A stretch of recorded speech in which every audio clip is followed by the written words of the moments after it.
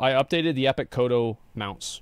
Most popular request since I started my channel. Well, today's the day, my friends. I finished what Blizzard started and updated the Epic Kodo mount. Since the slow versions did get a fix. I'm very glad to see this. Because I think the Epic Kodo mounts used to look so fucking cool, and Blizzard just one day decided to give up on them. Up, I went ahead and used those as a base, similar to how I approached Night Sabers. In an attempt to be efficient, I modeled one of the armor plates first and used this as a base for the rest of them. I count myself fortunate for the fact that Blizzard were forced to reuse a tiny patch of texture for almost the entire armor, because this meant that it was made with a lot of copy pasting of the same basic design. After all, yeah, I'm not surprised. This was 2004. Trek 2 was conquering the West was conquering Iraq, the UK had just outlawed fox hunting, and games had to be developed to essentially be able to run on a TI-84. Had things been different, I might have needed to model all these armor pieces uniquely, which would have taken me I used to actually be able to run Doom on my TI-84 back in high school. A ton of time. Time I would rather invest into parts of the model that present the bigger challenge. Excited to betray my faction, I work my way through the armor plates. Unlike the original, I'm using separate plates for all the armor, rather than meshed together ones. This always brings the risk of clipping issues with it, so I tried my best to keep that in mind and space them out a bit at the edges. You inevitably run into some issues, but it's often a matter of just making it work when you rig it, so I wasn't too worried. For every remake, I commit the sin of the modern day artist, and look for ways in which I can improve classic art made by somebody far superior to me. Well, one of the crimes I committed was bastardizing the leg armor. The original is wearing these fun little slippers. I made it into something more bad already, but less fun little slippers. Let's be honest. That doesn't look good. Like, yeah, it doesn't. He's right about that. Yeah, the armor wasn't the challenging part of this model. The challenging part of this model? Well, we'll get to that when the time comes. Okay. But so far, it was pretty smooth sailing for me and my Kodo friend. Minor oddity, the horns of the Epic version are completely different in design to literally every other Kodo in the game. I would love to be able to tell you why this is. It's one of those things in WoW art that you just have to accept. I remodeled the horns and unwrapped the texture of the new horn onto the texture of the previous horn. I managed to make it work perfectly, which was nice, because fuck painting the horns myself. The wind in my back and confidence in my brain, it was time for the head. This doesn't seem that bad. It was by far the most intricate part of the whole thing, and in contrast to the rest of the model, I couldn't use any copy pasting here. As always, it was important to me to have it resemble the original, so I made sure to get the design right. The plates are all very closely stacked together, and I knew I would risk making it look way too busy. A rhino. But I would just have to figure that out when I texture it. If I really turned out to have fucked myself on the model, I could always go back and change it. By the way, quick question for you folks. I was wondering if I should make these videos longer and show more of the process or not. Due to viewer attention, I'm a little bit scared. But at the same time, I feel like it's more interesting to watch the footage when it doesn't jump around so... I think that it's... Maybe you can make them like 2 or 3 minutes longer, but I think having shorter videos is better. Randomly. It shows a more complete process. I have many hours of footage to edit down for every video, which is tight. So yeah, let me know what you think. And yes, no worries. I did later shorten the snout so it didn't look like a goddamn parrot. Having modeled my head for now though, it was time to make the change. Now, if these mounts had just used leather straps like the Brewfest Kodo does, that would have been lovely. But it doesn't. Of course not. Because it has chains. Chains are one of those annoying things in 3D art. There's 3 main ways of doing chains. 2D, like the boys did in 04, semi-3D, and fully 3D. In other words, they either use a fuck ton of polys or look like garbage. There's no in between on this one. Well, they had it look like garbage. It's a binary choice, and no matter which one you pick, someone is gonna have reason to be mad at you. Yeah, I only had one real option. My approach to the chains was to model a single link, texture unwrap it, and then copy paste it. Having them already unwrapped before duplicating, that looks good. The texture layout of the links would be identical. Yeah, I think that fits together really well. Which meant that I could copy paste the texture of one link very easily to all the other ones, and it would fit perfectly. For the bolts, or rivets or whatever, I was gonna do the same thing. Seeing as these videos take a ton of work as it is crucial that I'm time efficient.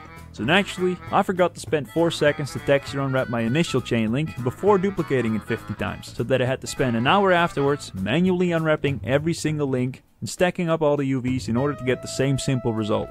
Tip for your blender folks, if you want to stack up UVs, just unwrap them all, scale on individual origins times 1000, and switch the medium point and scale to 0.001. Rotate the one to the rotated, done.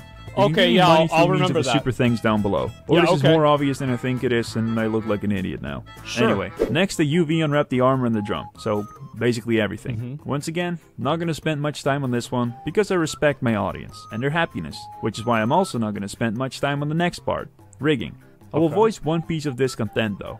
WoW rigs sometimes have tiny little fucky hidden bones that you don't see, which means that for some reason, your model behaves weird, and you spend half an hour looking for which bone that part of your model is unintentionally rigged to, only to realize you couldn't find the bone because it's 3 centimeters long. A problem that also plagues me in real life. Rigged and ready, we all know what comes next. Remember when I teased you about the challenging part? Alright, well, let's see you made it this far, my friends. The colors? For this model, I did the thing so universally torturous it makes you wish the Y2K bug happened. I'll learn a new program.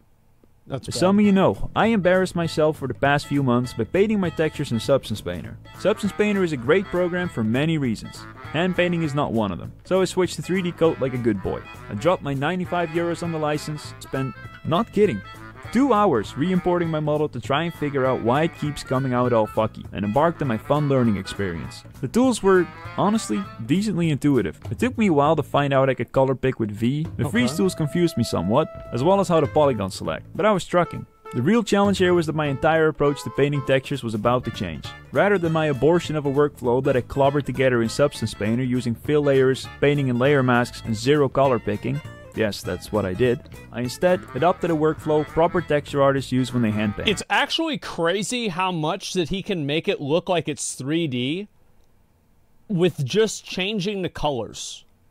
Like at the beginning it looked like shit, and like now that he's like changing the colors to like different angles, it looks so much fucking better. I knew that working in this new approach would bring a bunch of new challenges for me, but I also knew that I could potentially reach far better results with it. However, I currently have quite limited time for videos, and I couldn't exactly afford fucking it up and being left with an inadequate end result. Makes but, sense. however tricky a new set of tools can sometimes be, I handled it like the fashion industry does with a small child. I made it work. I laid a base of simple values for my model, after which I started blocking out the details. Something that I noticed in Blizzard's new Kodo models is that they changed the pattern of the skin quite a bit, making it less elephanty and more I'll bumpy. keep that to myself. This is where I usually get a bunch of comments saying, Tom, you should remake the Kodo with the original skin pattern. I'm not remaking the whole Kodo just to change the skin pattern, guys. So far, I was surprised how well it was actually going. Yeah, I picked this up looks the tools great. pretty quick, and I was already doing far better than Holy I was shit. in Substance Painter. Like you saw earlier, I decided to give every chain link and bolt its own space in the texture. This is a crime against optimization, because if I had instead stacked them up in the same texture space, I could fit it into the texture file of the armor, and I could save myself a draw call. However, it would take about 2 minutes to revert this decision if I ever wanted to, and my current approach would allow me to draw highlights onto the links separately. The drum was a pickle. In all honesty, the drum you see me texture here was originally a quick concept version that I threw together to try out a design, which I just ended up rolling with when I was texture unwrapping the model. The design I feel like Blizzard, like at the end of this, they should just be like, alright, send it to us. And then he sends it to Blizzard, and then next thing you know, you log in, and this is the way the Kodos look in the game now. Yep, it's just like, all right, not even you're hired. Just be like, hey, can we look at this? Can we just we just want to take a look at the just so we can see, you know, what it looks like. And like, okay, all right, good, put it in the game now. All right, that's it. did something more to be thanks. finished. It just didn't really look like a war drum to me. Yeah, I planned make it on a adding a storm metal out. brace to the bottom and put some rivets around the edges. I figured it would probably do a lot to help the design. For now, however, I just gave it some basic shading and groundwork to come back to later. Having painted in a rough base for my drum, I went on to the rivets. Okay. Or bolts. Or whatever they are.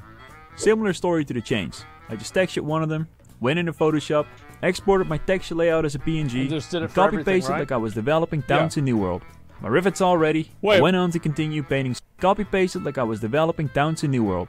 My rivets all ready. I went on to continue painting some more levels of I mean, it was pretty bad on the release. I mean, we all know this. detail into the armor. I drew in some soft highlights to break up the surface of the metal a little bit.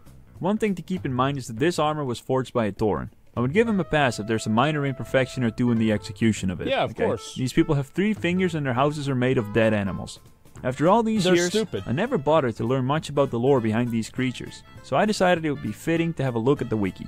Kodos are massive reptiles with hardly visible scales. Bullshit. Wild Kodos are normally herbivorous. Vegan. Wild Kodos are normally vegan. I will not attack unless threatened. Okay. In the waning years of their lives, Kodos instinctively tracked to the Kodo graveyard in the center of Kalimdor, where they spent their last hours. While Kodos are generally considered gentle by nature, they're fierce opponents when threatened, and have occasionally been known to devour their enemies whole.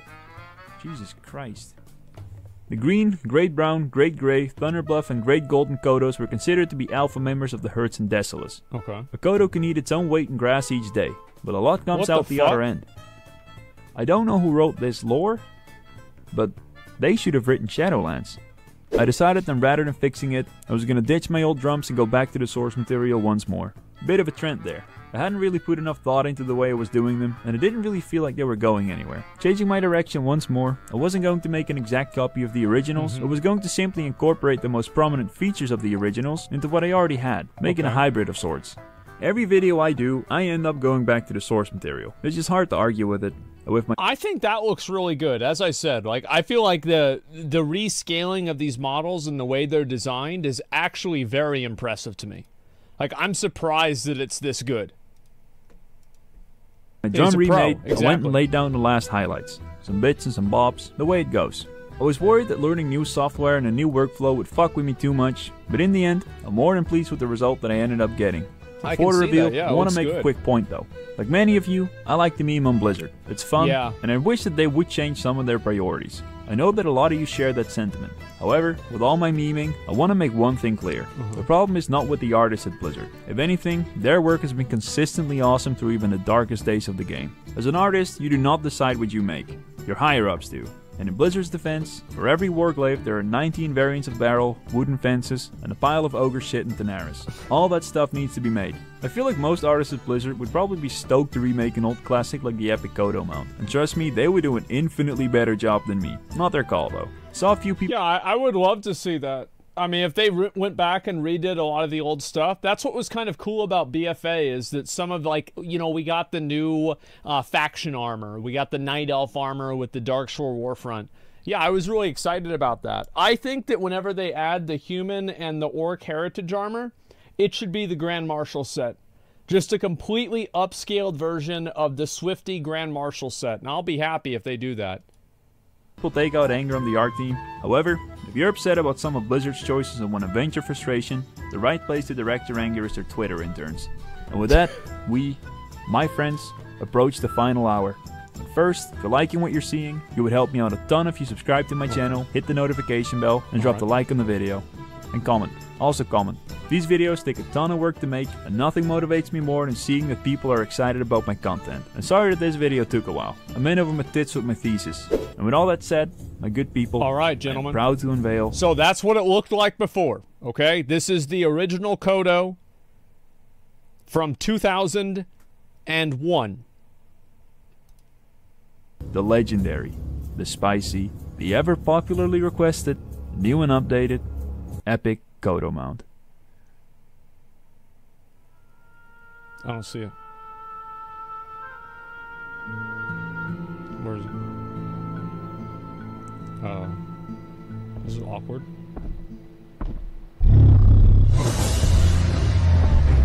Oh my god! Holy shit! That's a big boy, god damn! Look at that! Oh, with the different colors and everything. Oh my god. Yeah, he's a chunker. It's insane looking, yeah. That is fucking ridiculous, man. Oh, that is so cool. There's no way, did he do a Brewfest one?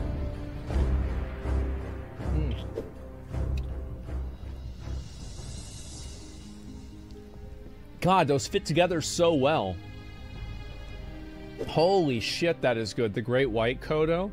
I remember I always thought this is the coolest one. Alright, is there any other ones? Oh, the black... Oh, the war one.